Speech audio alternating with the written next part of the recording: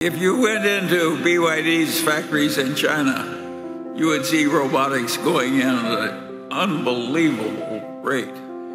So we're going to see a lot more robotics in the world. I am personally skeptical of some of the hype that has gone into artificial intelligence. I think old-fashioned intelligence works pretty well.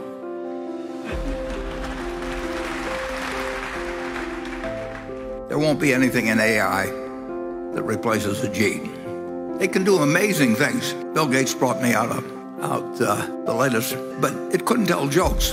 Bill told me that ahead of time, and it prepared me. When something can do all kinds of things, I get a little bit worried, because I know we won't be able to uninvent it, and we did invent, for very, very good reason, the atom bomb in World War II, and it was, it was enormously important that we did so.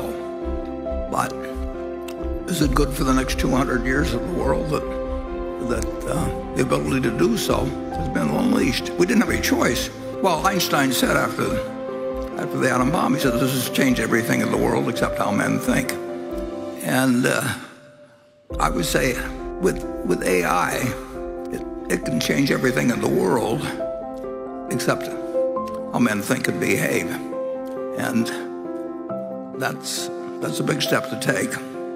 It's a good question, and it's the best answer we can give.